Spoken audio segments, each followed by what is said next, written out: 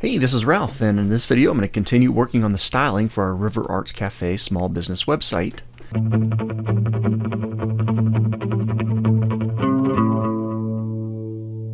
And this is how our page is looking so far. We've got the header taken care of.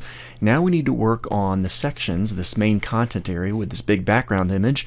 And of course it's got this leading welcome paragraph up here and a little photo off to the side. So let's work on the main content in this opening paragraph before we head on down to the bottom portion of the page. So this is what our page looks like now. Over to our style sheet. So now that we've got the header taken care of, we just kind of keep moving down, and next on the agenda is our main content. And remember, on my HTML file I classified this as main-content. Classified it. I uniquely identified it as main content, so I use the hashtag here, main content. And we have a couple options with this, but I definitely want a background image URL, and this is in my images subfolder, and I'm using an image called cafe4.jpg. And you can find the images I'm using.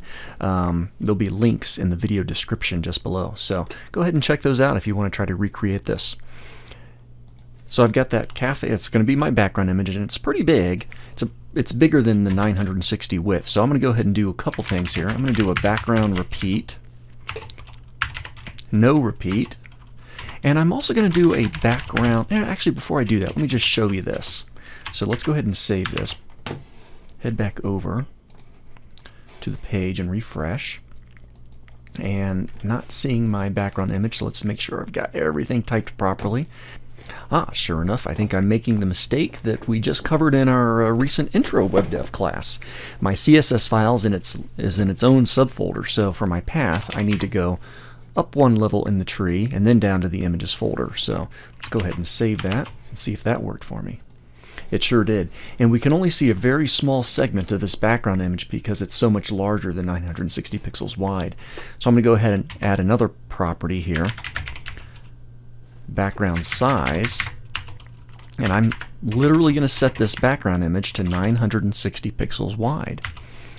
And let's do this too. I'm going to put a min height, and I'm going to put in 600 pixels.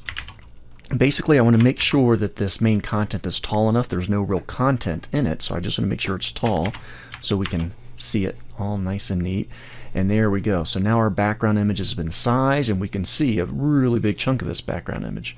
When I say background image has been sized, but also our main content area has been sized, kind of exposing this image.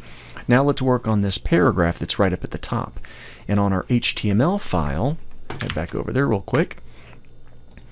On the HTML, this is simply our main P paragraph. It contains an image. In fact, while I'm here, let's go ahead and do images/sandwich because my picture is inside of the images subfolder. And this is the main P paragraph, so let's work on this one. Main P.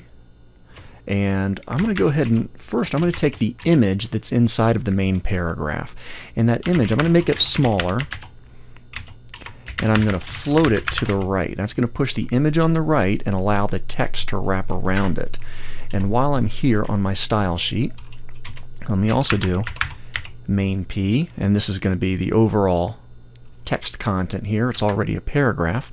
Let's go ahead and take put a background color on there, but I'm going to use the RGBA method, which will give us a semi-transparency. I'm going to do 240, 240, 240. All right, and that's actually a very light gray, but then I'm going to do a semi-transparency on it with a 0.7, so it's a partially opaque background. Let's see how this is looking. Fresh, and there we go. There's our image. So just like we have our main paragraph. Now you notice there's a little bit of padding around here, so we can head over and we can go to our main P.